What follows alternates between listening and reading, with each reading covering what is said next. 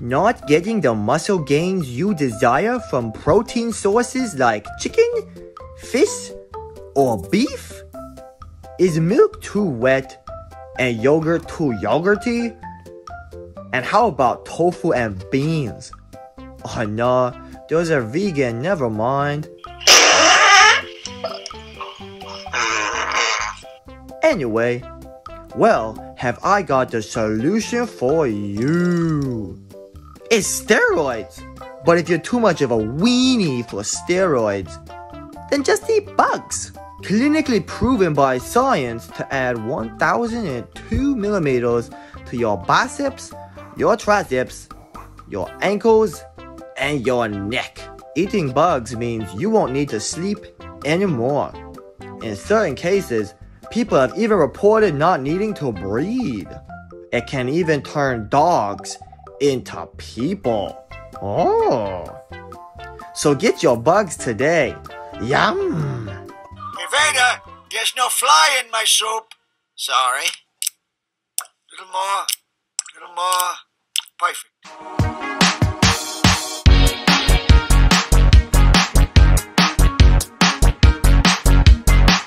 Okay, all jokes aside, I am not here today to sell you on some magic muscle building solution. Duck eggs are one of the best growth hormone release and nutrients and proteins for the human body.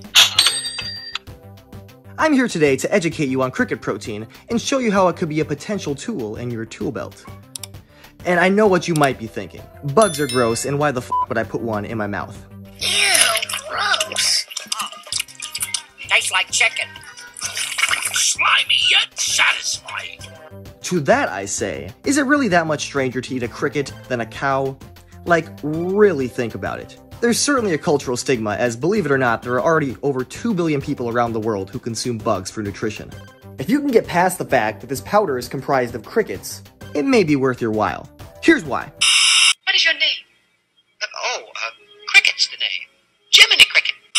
First off, pound for pound, crickets contain more protein than beef and most other animal sources of protein. Crickets also have more calcium than milk. Milk was a bad choice. More iron than many leafy greens, and more omega-3 fatty acids than the king of omega-3 fatty acids, salmon. So you're a fan of pink? Salmon, that's obviously salmon. Crickets even contain more fiber than beans, which I can't say for any other animal source, which have 0 grams of fiber. It's about a 0. And speaking of animal sources, if you wanted to have a clearer conscience, bugs are more or less considered to not be sentient, aka they're likely not going to be able to really feel any pain or emotion. Come on, Jimmy. Let's take a peek at the killing floor.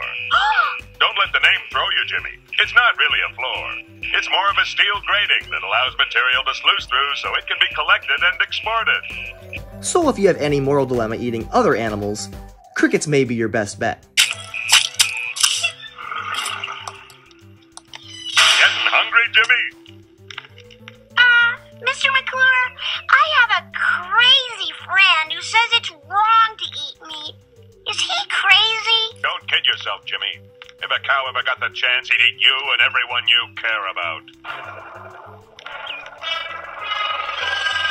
And beyond the ethical dilemma, there is also the environmental dilemma. Most animal food sources take a lot of water to raise. For example, it takes about 2,500 gallons of water to produce a pound of beef, which is hilarious when considering it takes 2,500 times fewer gallons of water to produce 1 pound of crickets. Yes, only 1 gallon of water for crickets. Crickets also produce dramatically fewer greenhouse gas emissions than all other animal food sources. So yeah, on the whole, crickets are a far more sustainable source of food than all the other animal source competitors. Less water, less pollution, less land. So how does one consume a cricket? Traditionally, crickets come in powdered form, aka cricket flour or cricket protein. You can use it for baking, in smoothies, oatmeal, Thicker than a bowl of oatmeal? Hey, she had a fat ass, you know what I mean? I like to see. etc. It's a powder, so get creative. Crickets also come in bar form, if that tickles your fancy more so than powdered form. Anyway, no, I'm not trying to tell you that cricket protein will be the ultimate game changer in your plan. But hey, It could help, and it tastes pretty good too. If you enjoyed the video, please consider liking and subscribing so I can see you next time. And maybe leave me a comment down in the comment section below and let me know how ridiculous you think it is that I'm trying to convince you to eat bugs. No, don't throw up. You're not gonna throw up. You're not gonna throw up. Listen, think of your son, think of the money, think of victory. Bug's an animal. He's just gonna dive in there. Look at him. Alrighty, bye-bye. Thanks again for watching.